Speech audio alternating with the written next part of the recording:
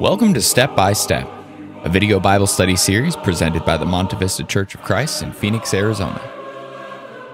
In 1 Peter chapter 2 and in verse number 9, as Peter writes to Christians, the people of God, he says, as he describes them, he says, "For you are a chosen race, a royal priesthood, a holy nation, a people for God's own possession." I want to highlight that language, a people for God's own possession. Some translations say a peculiar people. I really like that. I like that because it shows me that Christians are different. Christians are different when compared to the rest of the world. They're peculiar, unique, even strange. Why are they strange? Why are they unique? Why are they peculiar? Well, there are at least 4 reasons why. First, Christians are unique or different because of their priorities.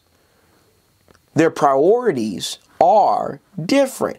While the world prioritizes money and stuff and fame, fortune, sexual pleasure, and in some cases even education, Christians prioritize God. They prioritize Jesus. They prioritize the gospel of Jesus Christ, prayer, worshiping God, even trying to help other people learn about God. In Matthew chapter 6, and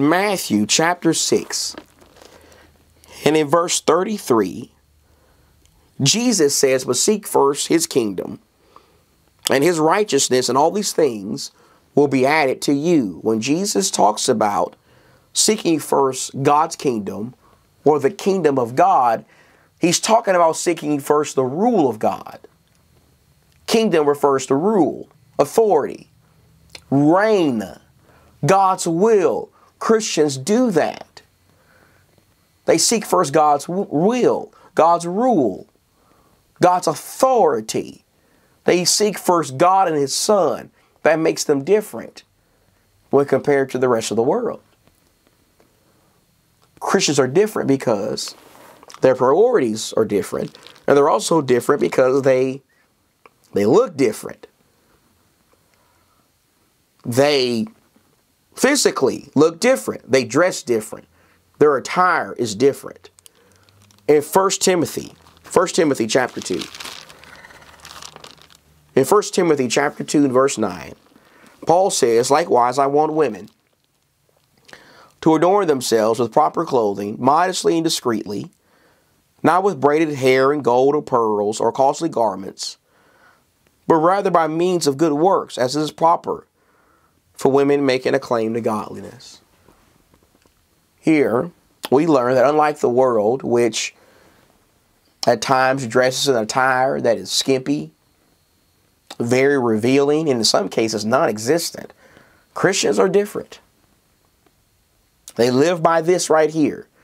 They dress modestly, discreetly, clothes that are non-revealing, in clothes that cover their bodies, in clothes that back up their claim to be followers of Jesus Christ.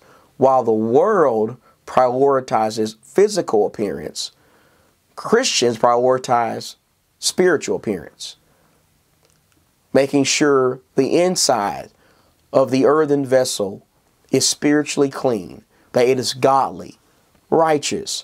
Christians dress in such a way that backs up their claim to be followers of the King of Kings and Lord of Lords. They're different because they look different. But then thirdly, Christians are also different because they strive to be servants first. Servants first in Philippians chapter 2.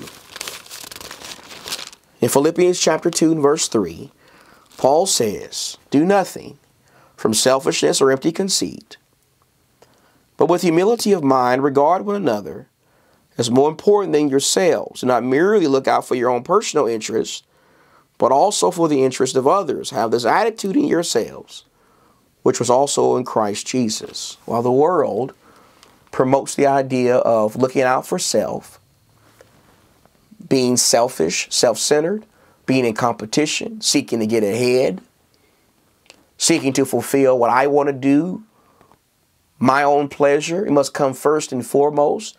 While the world lives with a selfish and self-centered mindset and promotes that, Christians are different. They strive to be like Jesus.